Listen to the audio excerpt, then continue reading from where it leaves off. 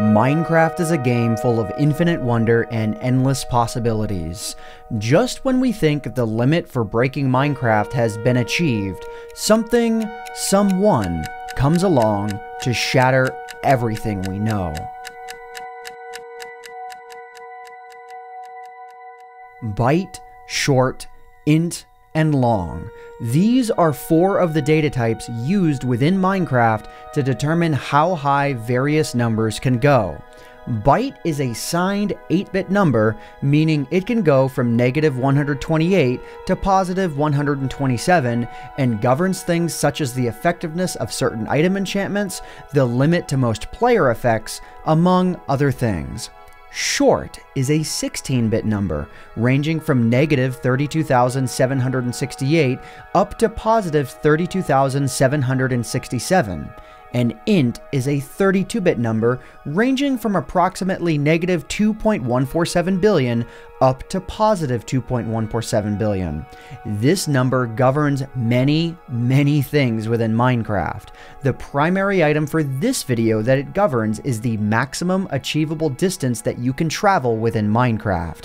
I mean, yes, within modern versions of the game, there does exist a wall at 30 million blocks that cannot be surpassed. However, this limit is entirely arbitrary. Using very simple mods, this limit can be removed, allowing for travel all the way to the integer limit, 2,147,000,000.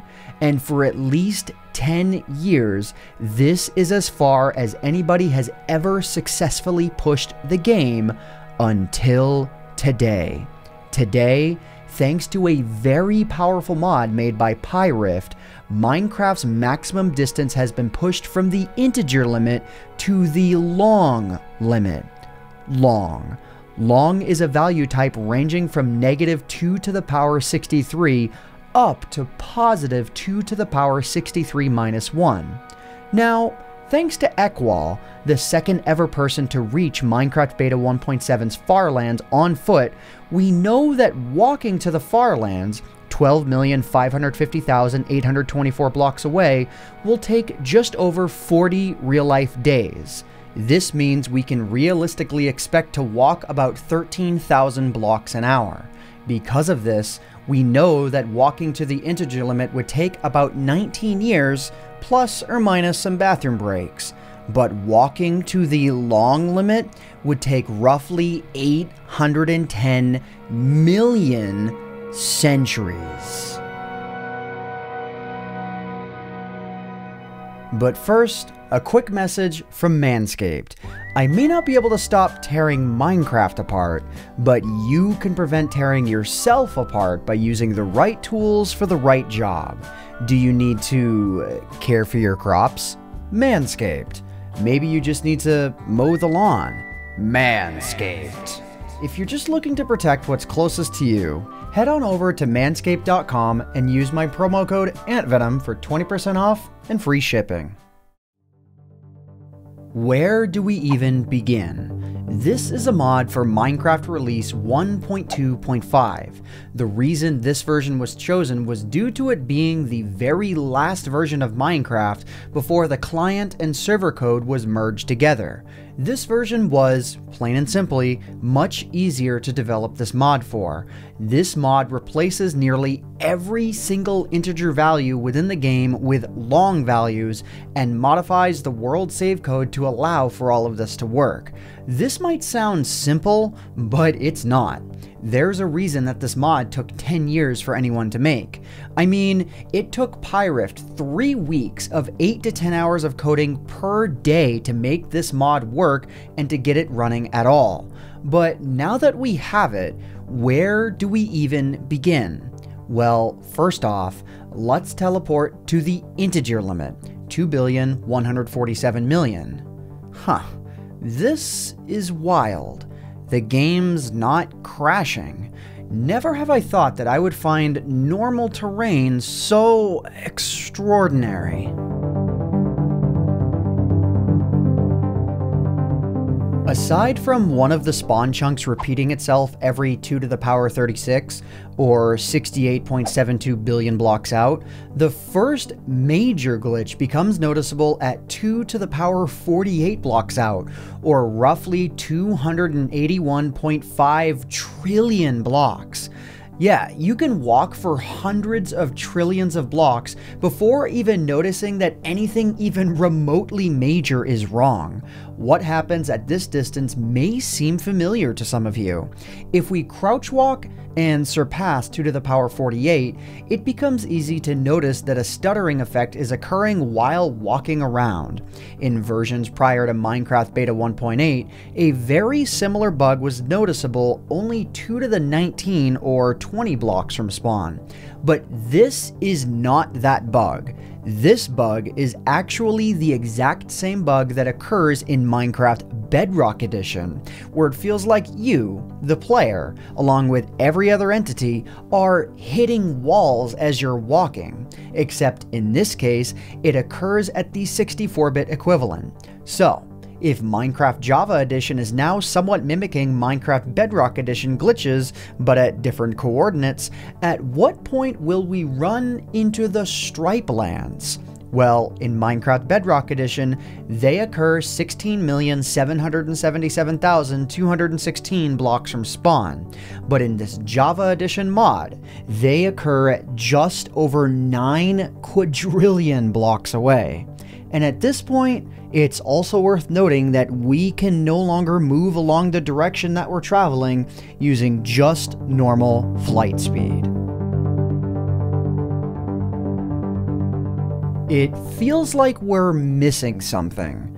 The Farlands. We're missing the Farlands. Or at least, it seems like we are.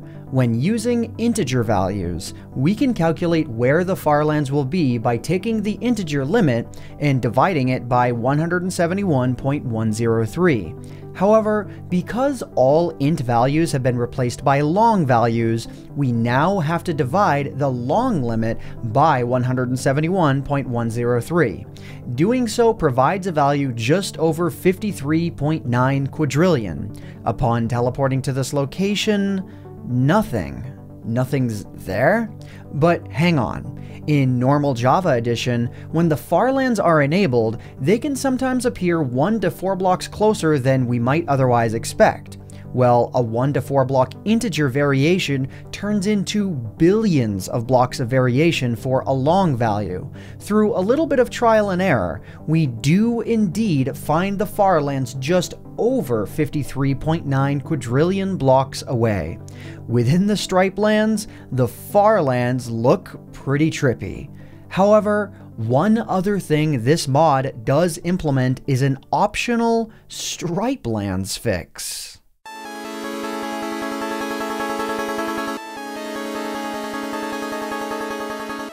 I need you to appreciate the scale of what we're dealing with here.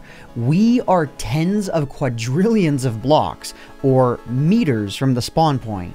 We are 5.7 light years from the spawn point, and yet we are still less than 0.6% of the way to the new world limit.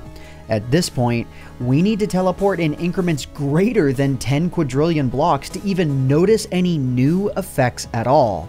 Now, this is the point in the video where I would just teleport to the expected location of the next major milestone, otherwise called the Fartherlands, a video for which you can check out on the top right of the screen.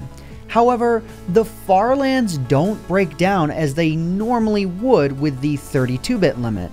Instead, they behave a little bit more like Minecraft Bedrock Edition Farlands, where the detail of the Farlands break down very, very slowly, starting from 53.9 quadrillion blocks all the way to 4.312 quintillion blocks. Now, here's 60 quadrillion blocks, just after where the Farlands start. Looks pretty normal. Next up, 100 quadrillion. Fairly normal, but noticeably less detail than before. 150 quadrillion. Okay, now things appear noticeably more messed up, and repeating patterns are starting to emerge. 500 quadrillion. The repeating patterns are becoming more and more pronounced. 1 quintillion. Now, any variations in the far lands have almost been entirely replaced by these repeating patterns. 4 quintillion. The repeating patterns are becoming less and less frequent.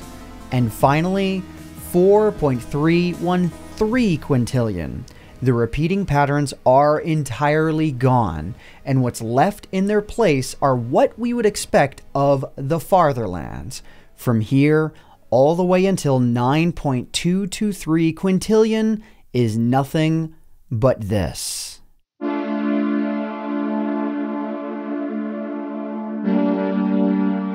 From one end to the other, using this mod, Minecraft is now 2 to the power 64 blocks long. That's just over 18.44 quintillion total meters from end to end. To put it another way, it would take light 1,949 years to travel from one end to the other. That is insane. And for now, that's all I've got.